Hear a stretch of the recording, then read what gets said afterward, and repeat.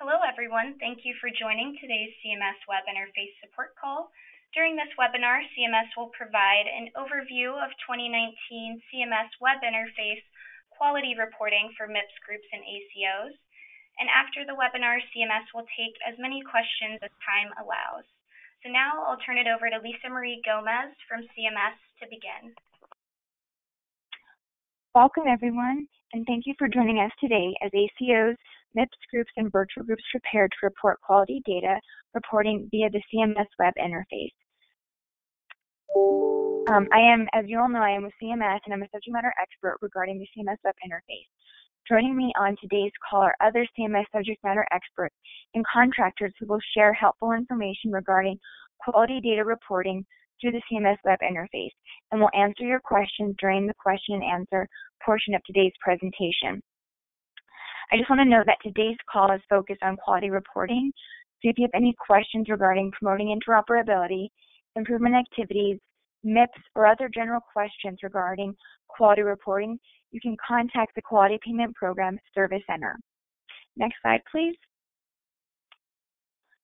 Before we begin today's presentation, we will just note that the information presented in today's presentation is current at the time of its publication. Medicare policies change frequently. We encourage you to review and use the source documents and links that are provided throughout the presentation. And please stay tuned for any communication from the Quality Payment Program, Medicare Shared Savings Program, or the Next Generation ACO model regarding any updated information. Next slide, please. As you all know, the submission period for the CMS Web Interface aligns with other submission types for the 2019 performance year, which opened on January 2nd, 2020, and will close at 8 p.m. Eastern Daylight Time on March 31st, 2020. Once the submission period closes, the CMS Web Interface will automatically accept your submission. As a reminder, the CMS Web Interface is accessible using the sign-in link on the Quality Payment Program website. Next slide, please. As you know, today is part of the series of CMS Web Interface support calls held weekly through the data submission period. The next support call will be held next Wednesday, January 29th, 2020, from 1 to 2 p.m. Eastern Standard Time. Topics will include high priority and end-to-end bonus points, frequently asked measure questions covering the following measures: Tier 2, MH1, PREV 5, PREV 6, PREV 12, and PREV 13. Additional topics will be added prior to the support calls if we need to add any. Next slide, please. The other CMS approved reasons skip requests must be submitted through the CMS Web Interface. This is a way to skip a patient attributed to a measure during denominator confirmation. The CMS approved reason is reserved for circumstances that are unique, unusual, and not covered by any of the denominator exclusions or denominator exceptions identified in the measure specifications. Patients for whom a CMS approved reason is selected will be skipped, and another patient must be reported in their place for the measure, if available. Next slide, please. The 2019 CMS Web Interface API is available all year for testing in the developer preview environment. You can review the resources listed on this slide for more information. Next slide, please. Now I'm going to turn the presentation to Kara to discuss assignment and sampling FAQs. Kara? Thank you. A common question is, what if pre-populated demographic information is not correct? While it is not anticipated that ACOs, MIPS groups, or virtual groups will have a need to modify the pre-populated demographic information, it is an option. If the beneficiary's demographic information in your records and in the CMS Web Interface does not match, then the CMS Web Interface user may need to correct the information. For example, Medicare claims may not have the accurate date of birth for a beneficiary, in which case the web interface user should correct this information because it may affect that beneficiary's denominator eligibility for certain measures. Note that any such updates do not get reported back to the Medicare beneficiary enrollment database, so you should encourage your patient to contact the Social Security Administration directly to update their demographic information. Thank you. You can proceed to the next slide.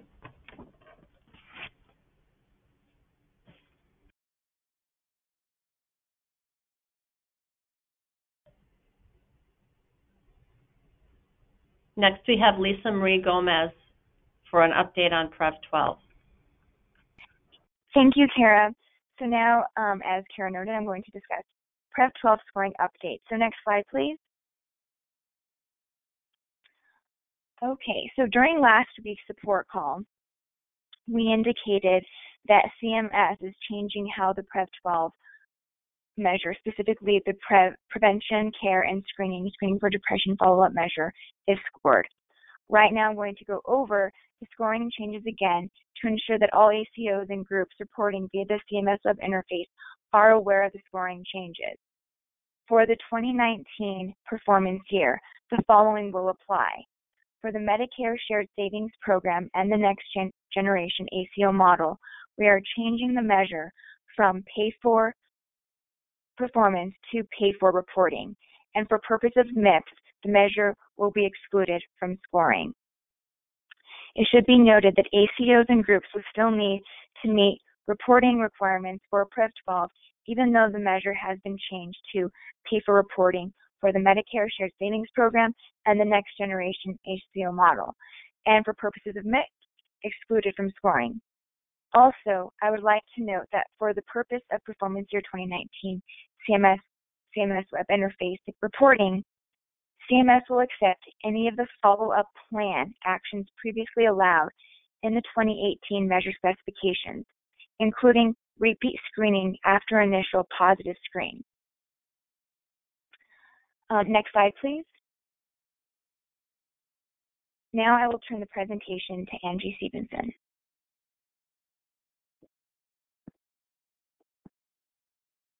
Hi, everyone. This is Angie. We have some frequently asked questions we'd like to share with you that are received at the QPP Service Center.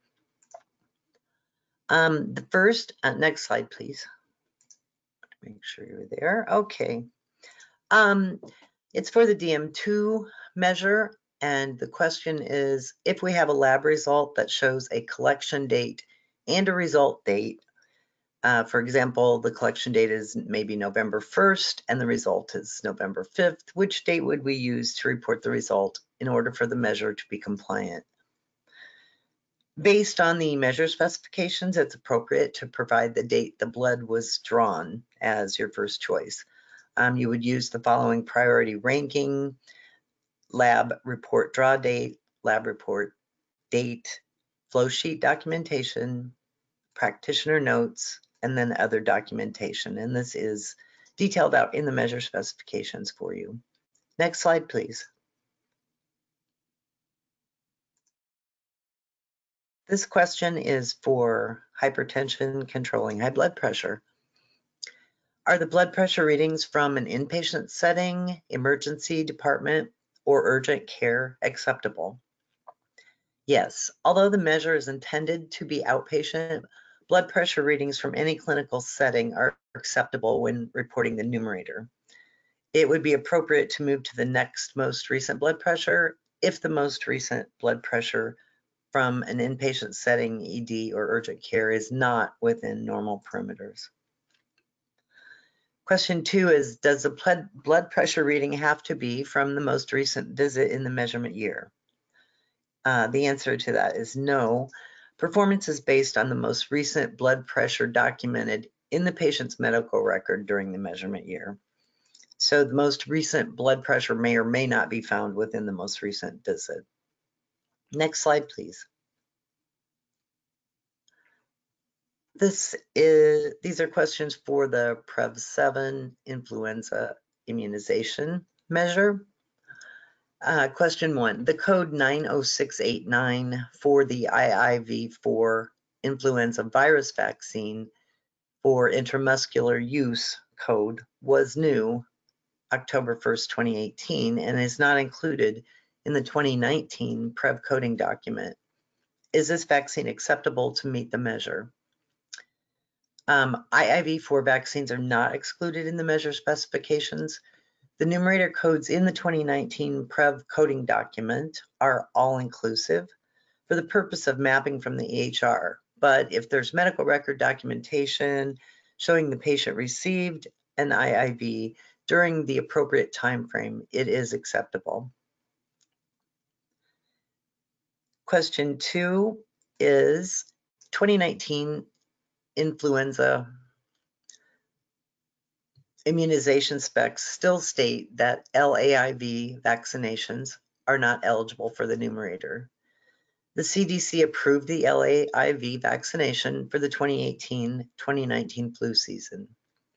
Given the fact that the CD approved this vaccination again, will these immunizations be considered numerator compliant for the 29 reporting year?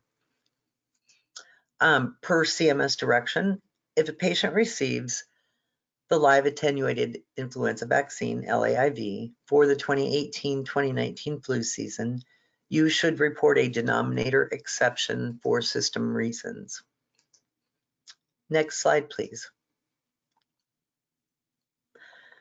Question 3 is, does there need to be documentation that the patient met the denominator exception criteria during the flu season,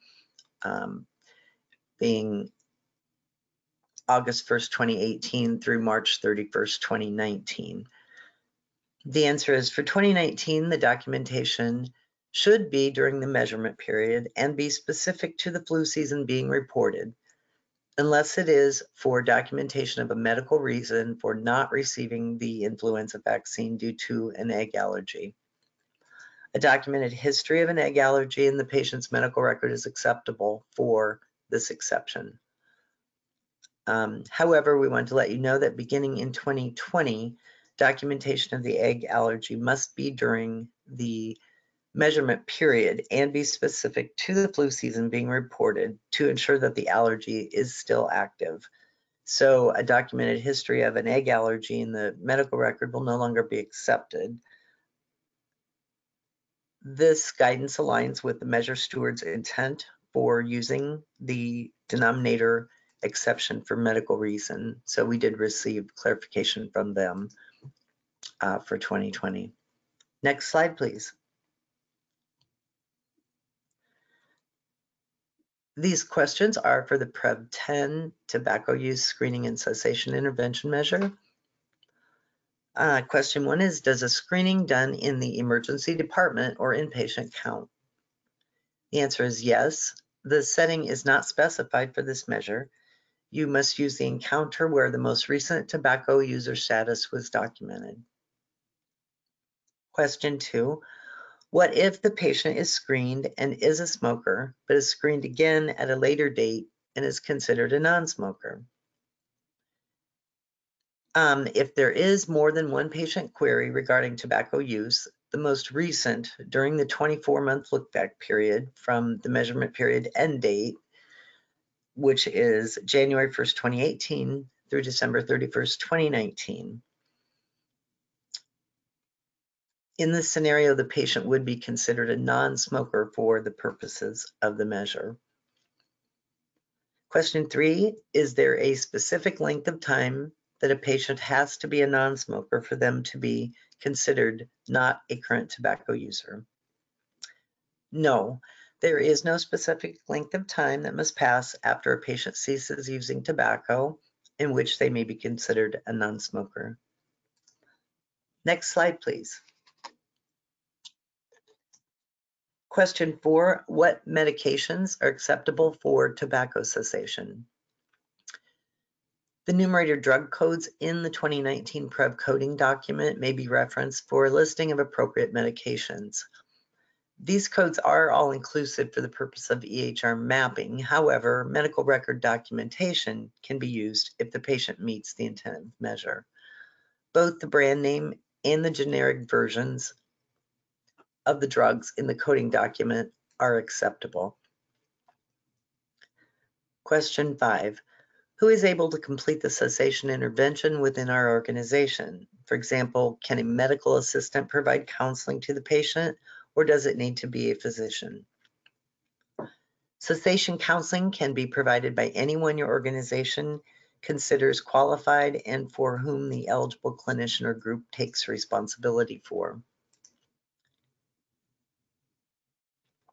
Per the measure specifications, in order to promote a team-based approach to patient care, the tobacco cessation intervention can be performed by another healthcare provider. Therefore, the tobacco use screening and tobacco cessation intervention do not need to be performed by the same provider or clinician. Thank you very much, and I will turn it back over to Lisa Marie Gomez with CMS. Thanks, Angie. So the next few slides will outline the available CMS Web Interface resources. So next slide. So right now we're on slide 19. So please note that 2019 materials providing information on the MIPS Quality Performance category are available on the Quality Payment Program Resource Library. We encourage reviewing these resources if you have any questions on quality requirements and measures.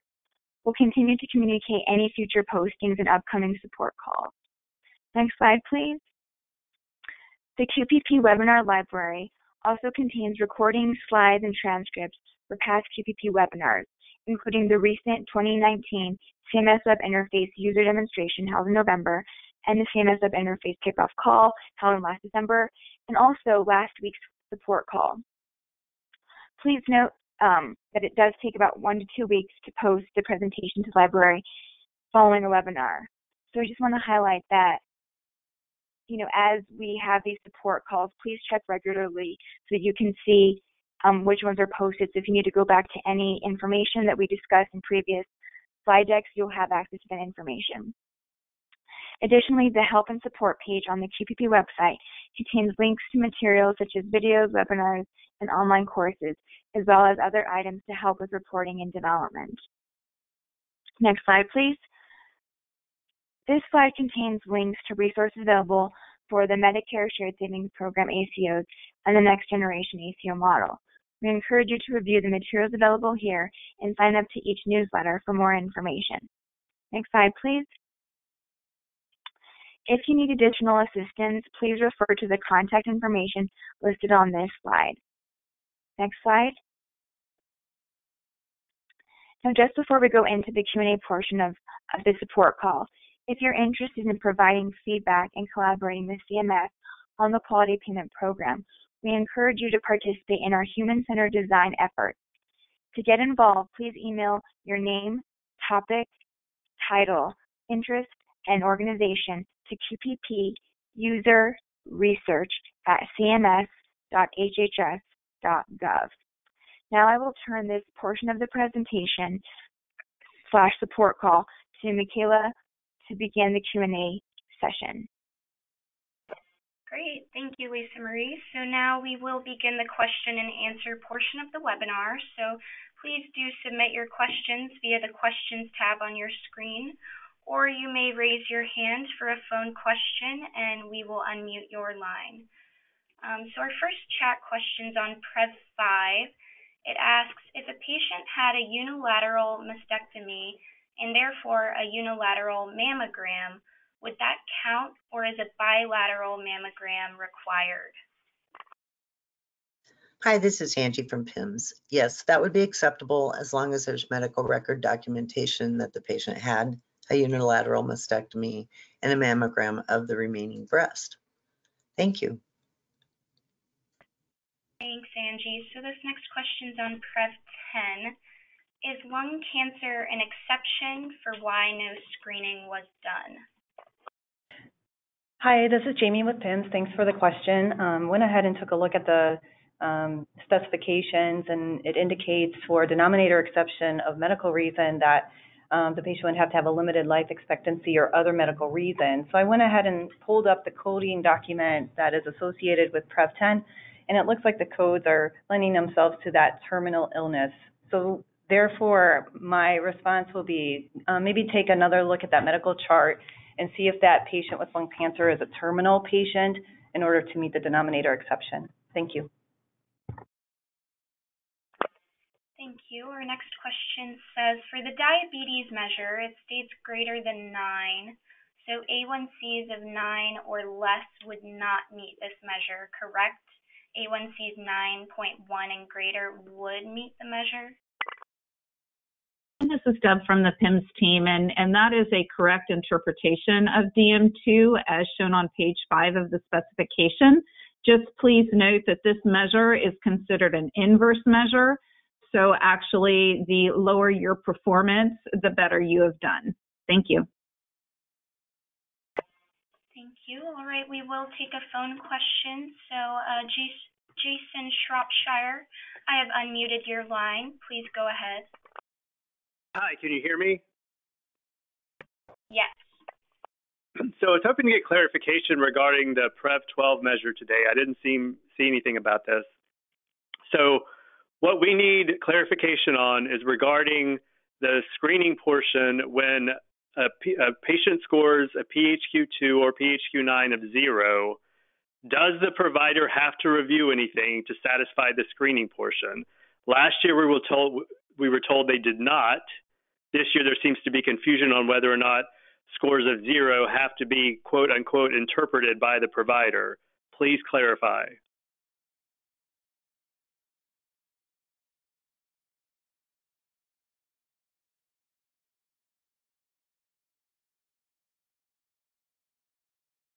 Katie, would you be able to address that question?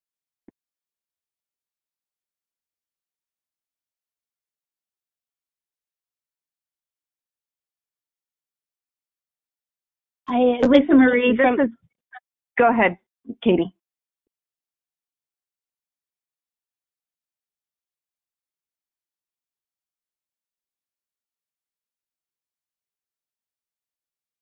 Katie, are you there? You may be on mute. Yeah, Lisa Marie, this is Deb. I think we need to go back and look at those slides. And Jason, I know that you need clarification here. We just want to make sure that we provide an absolute accurate answer for 2019, as we know that there's some different things going on for 2019 and 2020. So we will ensure that we can get you an answer today on this call, if at all possible. Okay, that would be great, because we've deliberately been waiting to run those reports. We're in a holding pattern, as I'm sure other people are, until we get that clarification. Yes, sir. Completely understand, and I think we're going to be able to answer it, but we just, I hope you understand, we want to make sure that we don't come out and say something that we should not. So we're going to do a quick double check, take some of the other answers, and see if we can get you that answer today. Great. Thank you. All right, so our next chat question is on PREV 13. Could the diagnosis of hyperlipidemia be used in lieu of pure or familial hypercholesterolemia? And this is Deb again, and for PREV 13, if you were to look at page 7 of the posted specification, it does define the denominator population for risk category 2. And so you would have to have what is considered an active diagnosis of familial or pure hypercholesterolemia, or have been previously diagnosed with one of those two conditions. So simply having the diagnosis of as you indicated, would not be sufficient to confirm diagnosis for risk population 2. Thank you. All right, thank you. Our next question is on HTN2.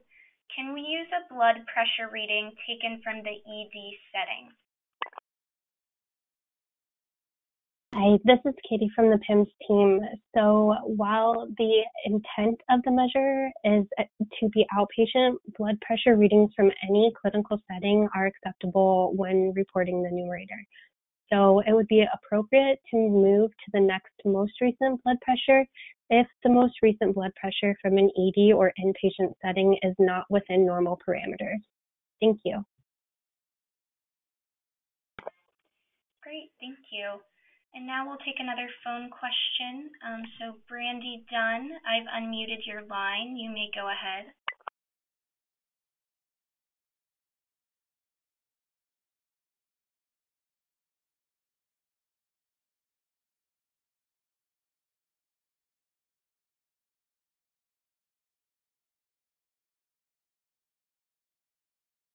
Hi, and Brandy Dunn, are you there? We've unmuted your line.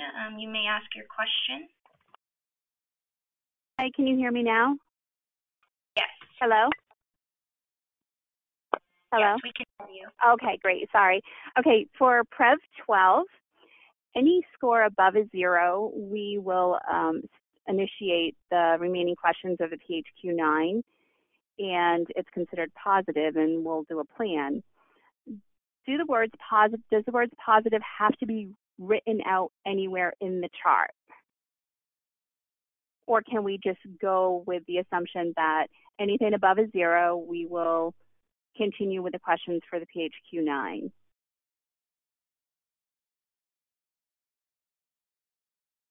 So unfortunately, this is the same kind of thing we need to look into as the question that Jason asked on Prev 12. We need to confirm how exactly what we can do with Prev 12 outside of scoring. So if you don't mind, I know it's a lot to ask, but if you could just hold that question, we're going to continue to research and see if we can get you an answer still on this call. Thank you.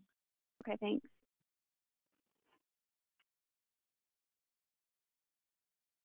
All right, so our next chat question, this person's just asking if, Lisa Marie, if you could repeat that last comment you had on Prev 12 that was mentioned on slide 10 but is not on the slides.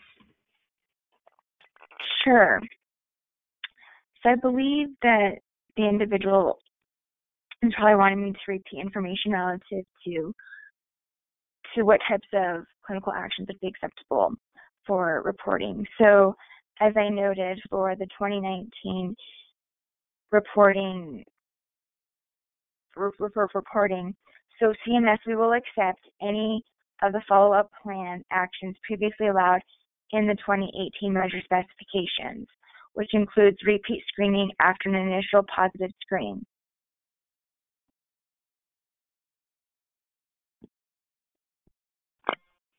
Great, thank you. So our next question is on the HTN measure. Are the codes listed on the denominator code list the only codes that are counted? And this person notes that they have a PT that was coded for essential HTN, resolved in 2018, and coded with a different code that's not part of the HTN denominator list. Would this patient be not confirmed diagnosis? Hi, this is Katie from the PIMS team. So for this measure, to confirm the patient in the denominator, you should first ensure that their diagnosis truly did not end prior to the measurement period. For purposes of the mapping to an EHR, the codes are considered all-inclusive, but if you're not mapping and have medical record documentation that supports an appropriate diagnosis of essential hypertension within the first 6 months of the measurement period or any time after, and again does not resolve before the start of the measurement period, you can go ahead and use that documentation. Thank you. Thank you. All right, we will move on with another phone question. So Meredith Titterington, I've unmuted your line. You may go ahead. Hi, can you hear me? So my question is about Prev 12. In previous years, if a patient had done a PHQ-2 and that was positive, you could further evaluate their depression using an additional screening tool. Is that still the case, like a positive PHQ and then doing a PHQ-9 and it's negative? Hi, this is Katie from the PIMS team. So as Lisa Marie just mentioned, we are going to go ahead and accept what was previously allowed for 2018 and 2019. So for 2019, we will allow any follow-up depression screen after a positive PHQ-2. Great, thank you.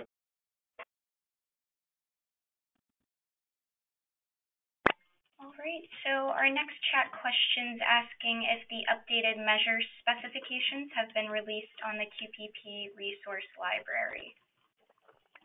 Hi, this is Jamie with the PIMS team. The most current web interface specifications are located on the QPP resource library page.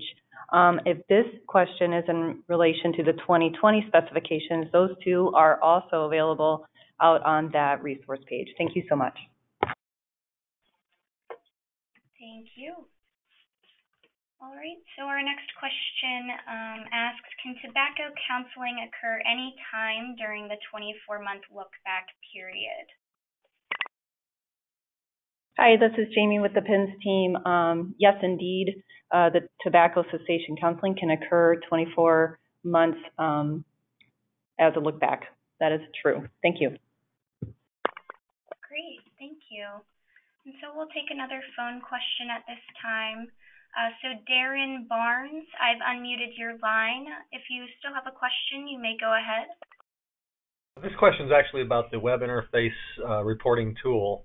I was looking through it today, and on Prev 13, when we're trying to enter my information, if I have a denominator exclusion such as end-stage renal disease, you know, when you go to the first question, does the patient have a diagnosis of atherosclerotic cardiovascular disease, and the drop-down selections, and if I select denominator exclusions, oh no, denominator exclusion, in previous years, I'm pretty sure it grayed out everything after that. You didn't have to continue and answer all the questions. It looks like this year those questions are still open. Do I have to, if I have an exclusion, a major exclusion, do I have to continue to answer all the questions across the board there?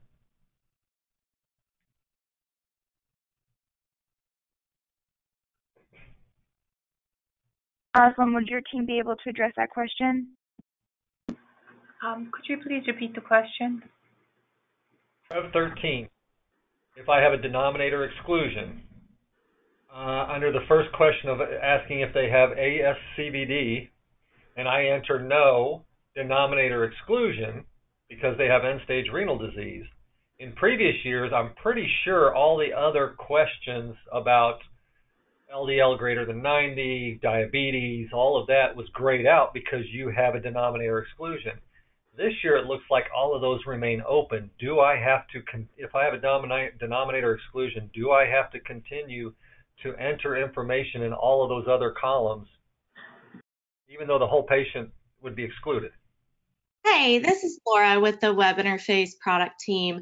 No, the denominator exclusion should automatically skip your patient. If you are running into this issue, you could submit a help desk ticket for us with a screenshot of what you're seeing so we can look into it further. Okay, I just know they're not grayed out this year, and last year I believe they were. So, okay. Yes. And this is Deb from the PIMS team. I don't know that this will make a big difference, but it's just the verbiage.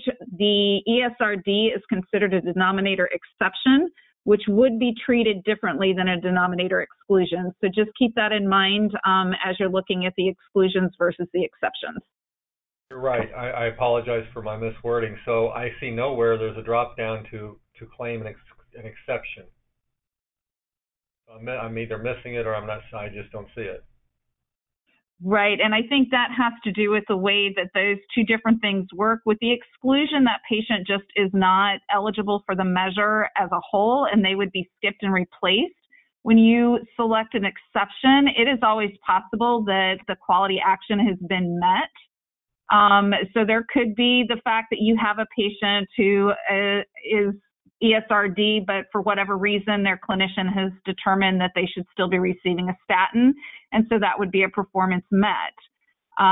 So it could be that you have to work your way all the way through that specification, through those risk categories, in order to determine at that point if you should select the exception. Again, working different than the exclusion does.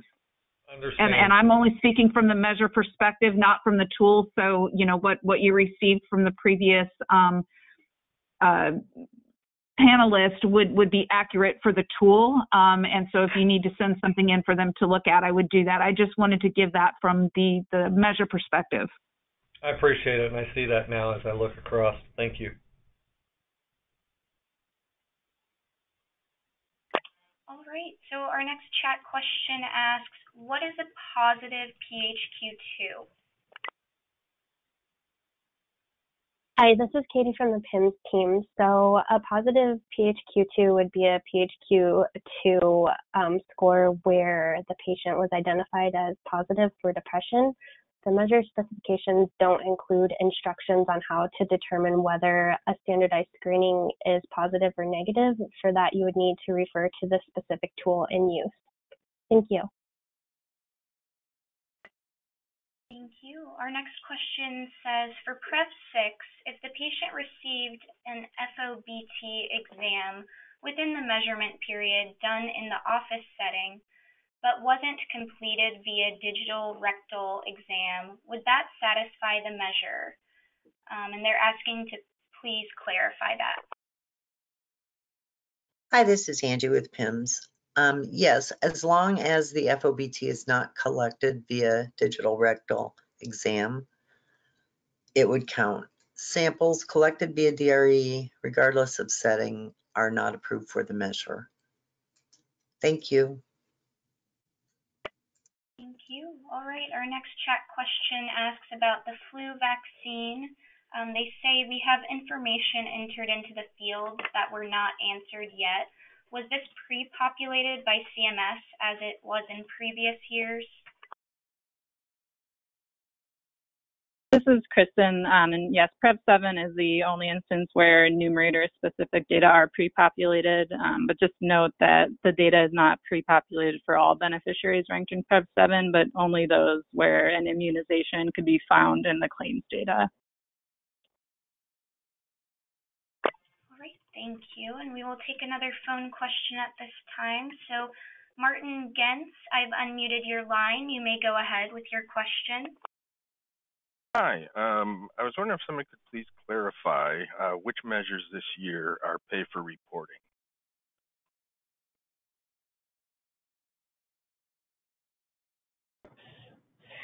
Hi, this is Jamie with PIMS. Thanks for that question. PREV 10 and PREV 12 are going to be for the ACO side pay for reporting and then excluded from scoring on the MIPS side. And I just want to make sure that others are thinking the way that I am. So CMS, does that ring true with you?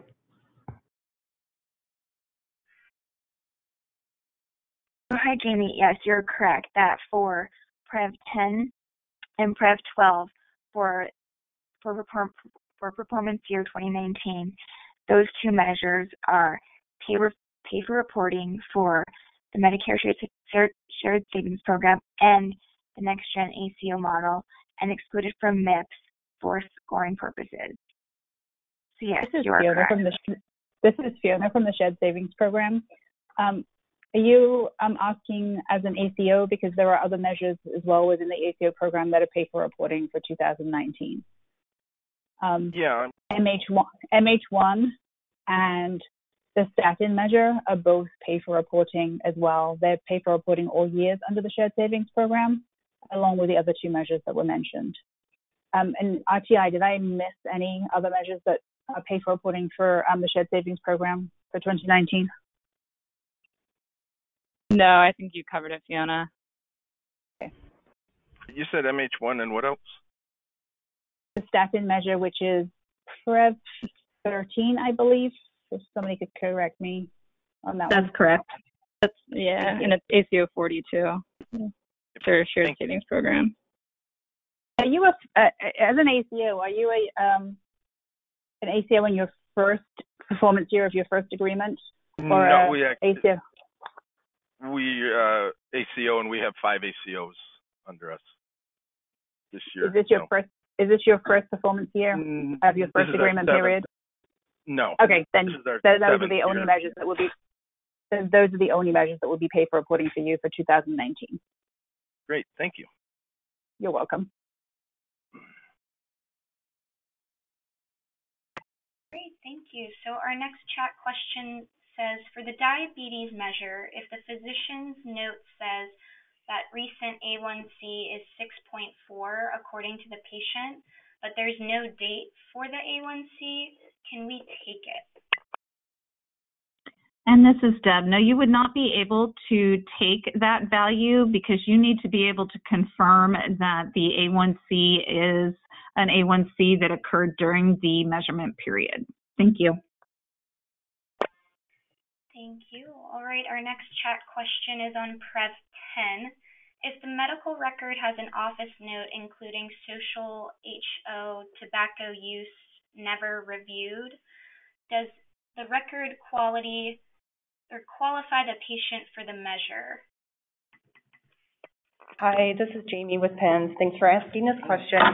Just taking a look at it, looking at the measure specification, and I will be honest with you, I'm not sure what never reviewed, what that really means within your system. And I believe you're trying to confirm this patient based on that screening aspect of whether or not they've been screened for tobacco. So just a couple thoughts here. Either try to clarify the question within the Q box, or go ahead and submit a question to ServiceNow, and we'll be able to, get the proper response that you need to continue with this patient for abstraction. Thanks so much.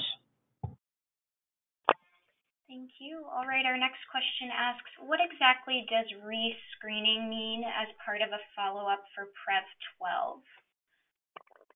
Hi, this is Katie from the PIMS team. So in previous years, it was acceptable to conduct another standardized depression screen after receiving a positive standardized depression screen. So that initial screen followed by an additional screening. In 2019, there were some coding changes made that removed the associated follow-up screenings.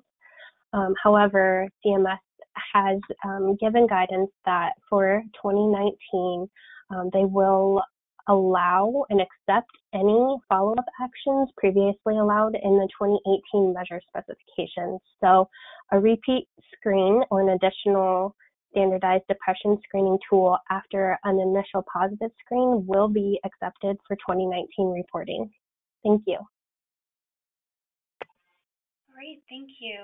So for this next question, this person's looking for some clarification on tobacco cessation counseling. And they note that in the past, the counseling, I'm sorry, I just lost this question. In the past, the counseling had to be completed by an eligible licensed clinician. And based on today's presentation, is it appropriate for a medical assistant to offer the cessation counseling at the time a patient is screened as a tobacco user? Hi, this is Jamie with the PIMS team, and you got me scrolling through the specification right now. I wasn't quite ready for you, but that's okay. I know within the guidance of the documentation within that specification, it does speak to this measure having a clinical team approach. In that instance, they do allow for other medical clinicians to go ahead and do that tobacco screening and that cessation. So in this instance, that would be appropriate. Thanks for the question. Thank you. All right, we'll take another phone question at this time. So, Drew White, I've unmuted your line. You may go ahead with your question. My question is, once the minimum is met for each measure, and let's take example, the fall risk assessment. Once the minimum is met, is it true that each patient that is met, let's say it's met at patient number 350, that every patient after that where the patient is compliant, where the measure has been met, that it will add to your score, and then once you reach patients who are not compliant, that will take away from your score? In other words, if you met the fall measure at number 350 and the next 5 patients are compliant, then you would continue to report the next 5 patients. Is that correct? Hi. Once you meet the minimum reporting requirement, which is 248 beneficiaries, you will finish reporting for that measure. If you skip a patient ranked within the minimum 248, that patient will be skipped, and then you will need to move on to the next ranked beneficiary, rank number 249, and report on that beneficiary to complete your minimum reporting requirement. Once you meet your minimum reporting requirement, you are not required to complete any of the beneficiaries in the oversample. However, if you choose to, you can complete the beneficiaries in the oversample, and the beneficiaries in the oversample, if completed, will impact your score. Hope this answers your question. Yes, it does. Thank you. All right, thank you. So going to our next chat question. Just one moment while I pull this next one up. So this next one's on Prev 5 and Prev 6, and the person would like to confirm how patient denials should be documented within the interface. Is written confirmation of a denial numerator compliant? Hi, this is Angie from PIMS. There are no denominator exceptions for patient refusal for the breast cancer or the colorectal cancer screening measures. So you would select no when reporting the numerator for those. Thank you.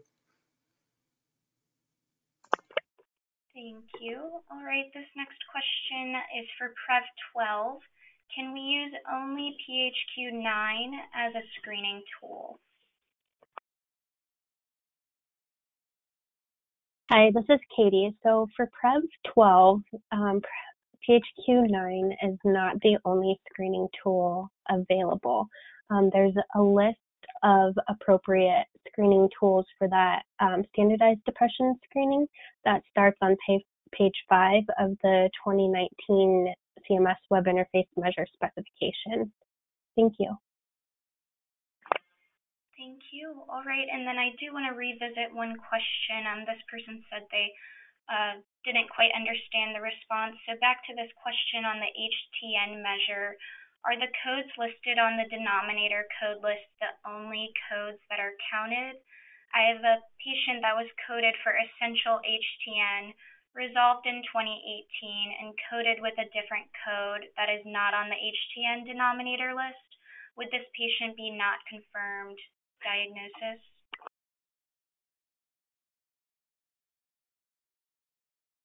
So this is Katie again.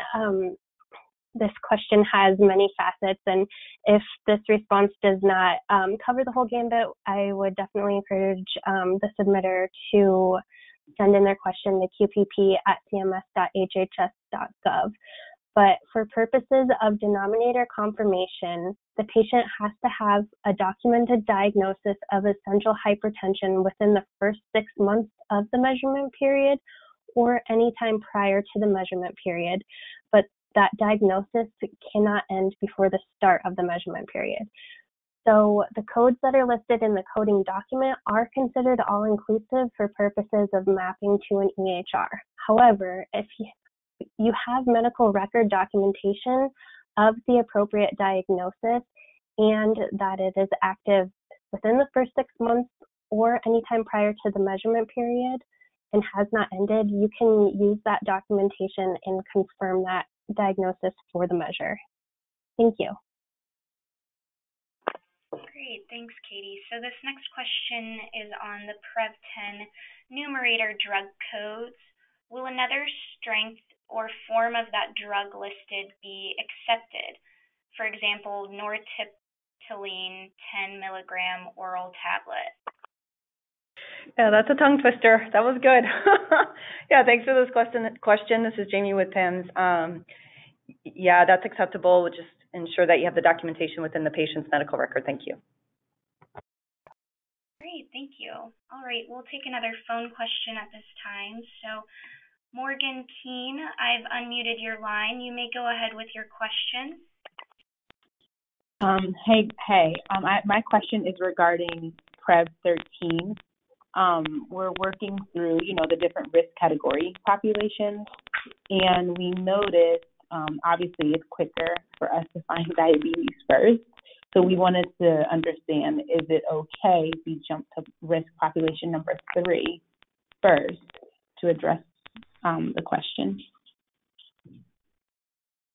This is Deb from the PIMS team, and I'll answer from the perspective of the measure. And I don't know if anyone else on the call, any of the other panelists, would have additional information that they would like to share. But the way we understand this measure from the measure steward is that you should be working through the risk categories in order that they have been included in the specification. So you really should be going through the risk categories, starting with risk category 1.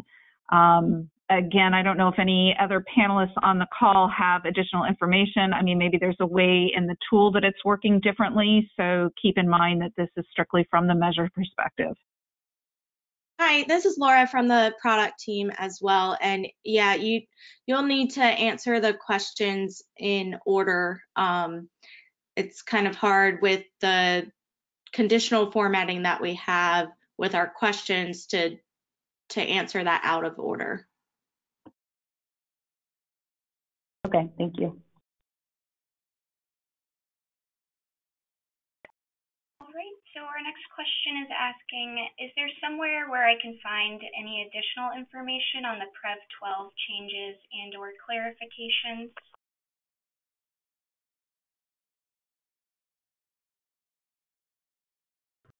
Hi, this is Jamie with PIMS.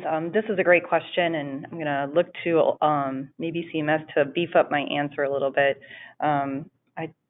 We'll go ahead and look into potentially providing more information to support submission of this measure in regards to getting you the answers that you need, as Deb indicated earlier on the call. Any questions that you do have subsequent from the information received today, I would kindly ask you to continue to submit your ServiceNow inquiries, and we can go ahead and get those answered and provide as much detail as possible on how to get this submitted. Lisa Marie or any others, any additional information you would provide in regards to this topic? So, no, Jamie, I think you answered it. And I think, I know we're getting like a lot of questions about this, and this, I think, is a large topic, particularly because we've been holding off on discussing this. But as we get to these questions, we are trying to answer as much as we can and provide you with the information to help you be able to report. So I don't have anything further to add, but I think right now we'll continue to address your questions as they come in. And also, just so you know, please submit your questions also via the Quality Payment Program Service Center, and we can also address your questions there. And as you know, we have a support call next week, so please continue to submit your questions during that time. And as we continue to go through the various dynamics with these questions that we have through today, we will also continue to address those hopefully like next week in our frequently asked questions session of the portion of our presentations for next week. Great, thank you. So this next question's on HTN. If the patient's recent blood pressure reading is high at the ED visit, but the office visit blood pressure reading is normal prior to the ED visit, which one can we take? Hi, this is Katie from the PIMS team. So in this instance, if the most recent blood pressure from an ED or inpatient setting is not within normal parameters, it would be appropriate to move to the next most recent. So again, although this measure is intended to be outpatient, those blood pressure readings from other clinical settings can be used, but if they are, not within normal parameters, in this instance, it would be acceptable to move to the next most recent. And to reiterate, that's only for ED or inpatient settings. Any outpatient settings, you would need to use the most recent blood pressure. Thank you. Thank you. All right, it looks like we have time for one more question. So our last question's on the PREV 7 influenza measure. If we see our patient had the vaccine administered via our state's immunization registry, but we do not have documentation in our EHR, would we count this patient as compliant? And this is Deb. As long as, go ahead. Oh, go ahead, Deb, go. as long as you can find and you have medical record documentation that the influenza measure has been met, you can certainly use it. Just be aware to, in the event of an audit, you would have to be able to show documentation that supports what you've reported. So you would want to be able to show that the patient received an influenza vaccination during the appropriate time period in order to show that the measure's been met. Great, thank you. So that is all the time that we have for the Q&A today. So as Lisa Marie said, of course, we will have our next weekly support call next Wednesday at 1 p.m. Eastern Time, and those will go on weekly until March 25th. So thank you all for joining, and I'll pass it back to Lisa Marie for our final closing. Thank you, Michaela. So I just want to thank you all for joining us today. The slide deck, the recording, and the transcript from today's call will be available on the QPP webinar library in the next 2 weeks. So it does take about 2 weeks for us to be able to post these materials. So just keep an eye out for those every 2 weeks once the presentation is concluded. As Michaela noted, our next support call is next week from 1 to 2 p.m. Eastern Standard Time. And the topics that we will cover next week will be the high priority and end-to-end bonus points and frequently asked measure questions regarding the following measures, which are CARE 2, MH1, PREV 5, PREV 6, PREV 12, and PREV 13. We hope you all can join us. Thank you again and have a good day.